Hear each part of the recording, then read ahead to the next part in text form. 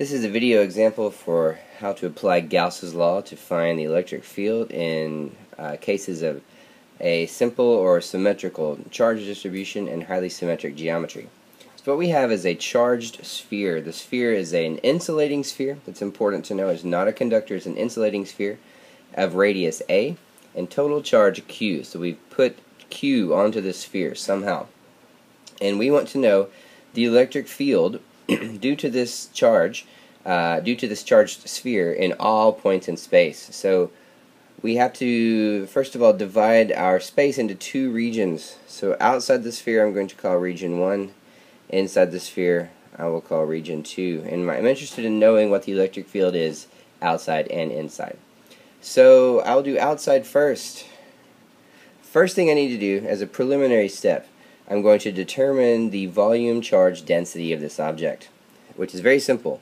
The volume charge density, which we indicate by rho, is just equal to the amount of charge on the object divided by the volume of the charge, or the volume which the charge occupies. In this case, we have a sphere. The volume is 4/3 pi r cubed. R in this case will be A, the radius of the sphere.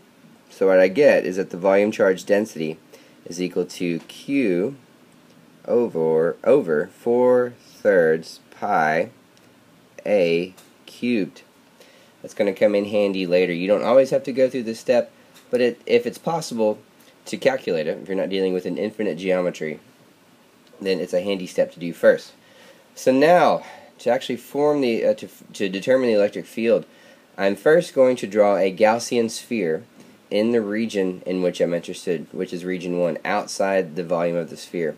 So that will look like something like this. Fill in the gaps here. So I've just drawn a sphere, and that's clearly not a perfect sphere. Use your imagination. So I've drawn a Gaussian sphere outside of this. I've made sure that my radius, which I'll draw in here, my radius R, I've made sure that my Gaussian sphere is co-central with my spherical object, so that along the surface of my Gaussian sphere, every point is the same distance away from the surface of my charged sphere, which is important because it means that the electric field is constant in magnitude at every point there. So the next thing to do is actually write down Gauss's law, which looks like this.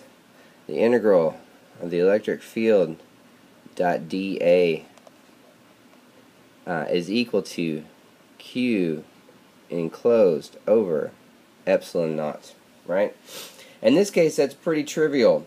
My electric field is constant, so it can come outside of the integral, which leads to the integral of dA, which is just the area of my Gaussian sphere, and that is the area of the Gaussian sphere. The black dotted line is the area that I'm looking at here, not the area of the charged object. That's my Gaussian area.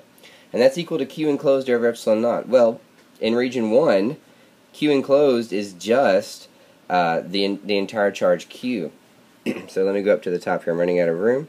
What that looks like is E, let me just write the intermediate step, on the integral of dA is equal to Q over epsilon naught, right?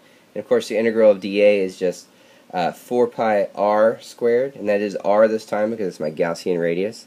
So I get E onto 4 pi r squared is equal to Q over epsilon naught.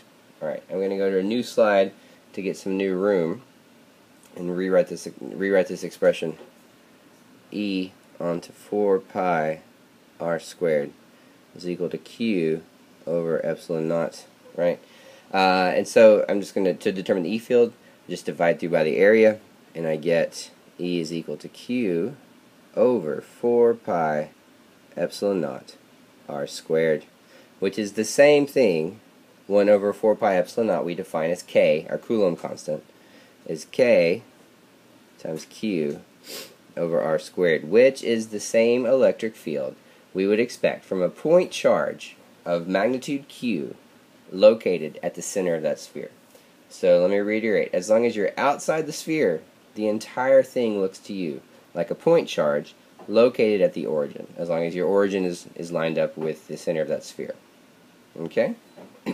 Now, let me go back to our situation here. I'm going to erase all the stuff that's cluttering up my drawing. And we're going to solve this system in region 2. Region 1 is pretty trivial. System 2 is not terrible, but it is a little bit more complex. Alright, so I have here my charge density, and I have my charged sphere. So now to determine in region 2, I've got to draw a Gaussian sphere in region 2. So I'm going to draw a Gaussian sphere that looks something like this. Again, it's not a sphere. It's supposed to be, but I can't draw very well, especially now that on an iPad. Just use your imagination. I've got a Gaussian sphere that's inside this object. Again, a radius of r. Right? R is the radius of my Gaussian sphere.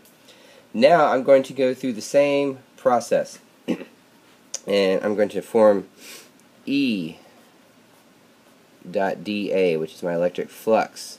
I'm going to integrate that, and that's equal to Q enclosed. It's Q enclosed by my Gaussian sphere over epsilon naught, right?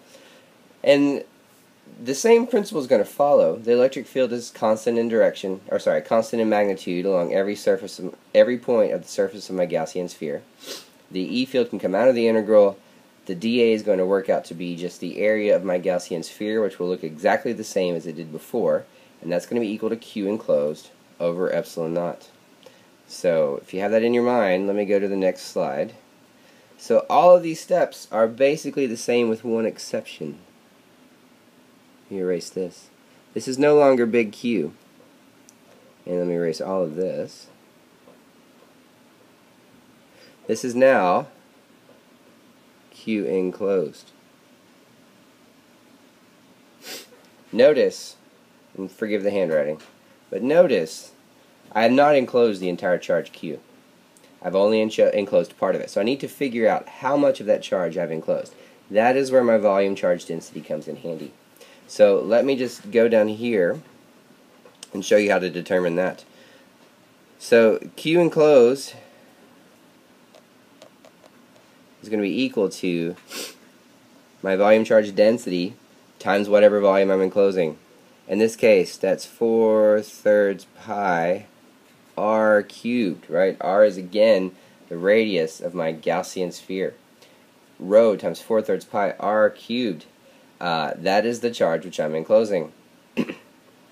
I determined rho earlier, let me go back a slide, to be Q over 4/3 pi a cubed. Right? So I have Q over, and I'm going to run out of room, bear with me, 4/3 pi a cubed. That is my rho times 4/3 pi r cubed, right? So obviously my 4/3 are going to go away. I'm going to lose a pi, and I get out of this that is Q times r cubed over a cubed, right? That's not a 9 cubed. Let me make that clear. It's not a 9 cubed. That's an a cubed. All right, so that is my Q enclosed. I can go back up to this expression here and plug in my Q enclosed, which is Q r cubed over a cubed. And hopefully you see what's going to happen. The r squared on the bottom will cancel with 2 of these guys. The a cubed will go down to my denominator. I'm again going to substitute 1 over 4 pi epsilon naught for k. And that entire thing is equal to Q r. I have 1 r remaining. There's a k here. Over a cubed. And as we discussed in class, this is a linear expression. What this tells you is that the electric field changes linearly as you move from the center of your charged object to the surface of that charged object. After that, it follows, when you get outside of the charged object, it goes as 1 over r squared, like we're used to seeing the electric field doing. But inside, it's actually increasing linearly from the center to the surface. So this is my E field now in region 2. Right? Before it was region 1. This is inside the sphere for region 2.